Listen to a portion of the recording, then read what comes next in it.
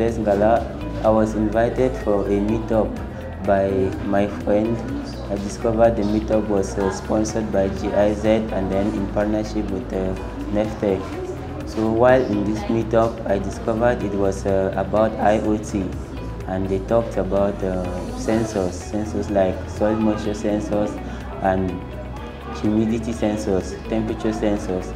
And personally, I like agriculture. I'm into agriculture, and they were talking about sensors that could monitor and control things of agriculture. I mean, monitor farm temperatures about farm.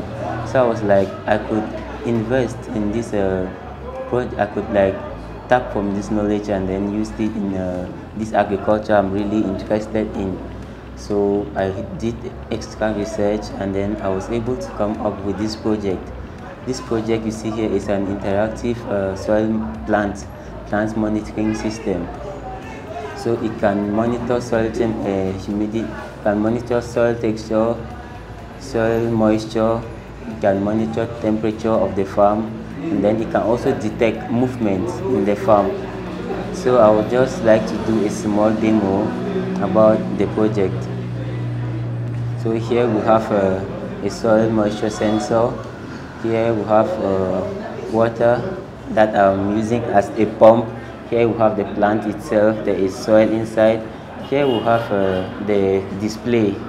It is interactive because you can know at what state the plant is, even without using your mobile device that you have gotten to give you the data. And then here we just have the power source. Alright, I'm going to power the device now, the pump. I'm going to power the pump now. Oh, so when I powered the pump, you discover that the pump was on because it was dry. So if I had to put the soil moisture sensor inside water, discover that it stops pumping. It's showing that the soil moisture is good.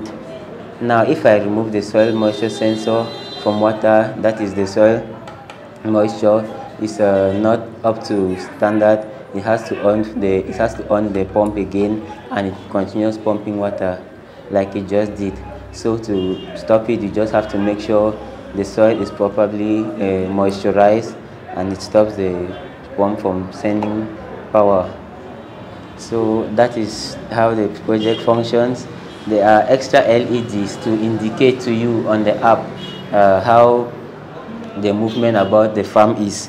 On the app, you see it sends you the data gotten from this farm, and that was what I had to do about this project.